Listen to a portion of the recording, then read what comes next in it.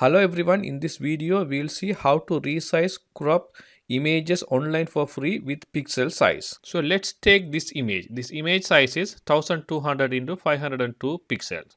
So if you want to add this image as a header in a WordPress website, you want a size of 900 into 300 pixels. You can make it two ways.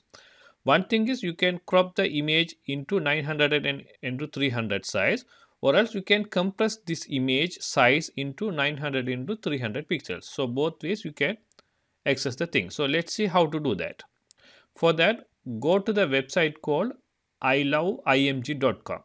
So in this website you can do it freely by compress image, resize image, crop image, and other things are available, you can see. So let's resize the image. So click this resize image. So now select image. So let's upload the image and open. Okay, now it shows the width is 1200 and height is 502 and the maintain aspect ratio. So you want the width is 900. So let's make it 900. Okay, but the height is changing according to that.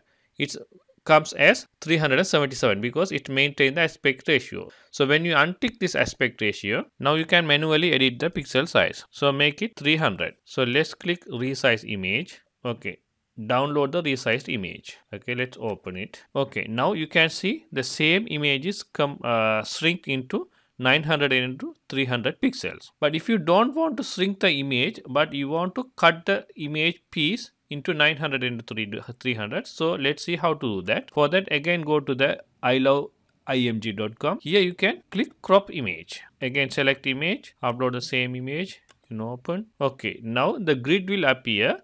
So with the grid you can crop the image into 900 into 300. So let's change the width into 900 and height into 300. Okay, now without shrinking the image, you can cut piece of the image that required 900 into 300 pixels. So you can move this area. So what area you had to highlight. So I won't highlight in the middle part. So you can highlight the middle part and crop the image. Okay, download cropped image. Let's open. Okay, now we have cut the image into desired size 900 into 300 without shrinking the image. So both ways you can do it depending on your requirement. Thank you.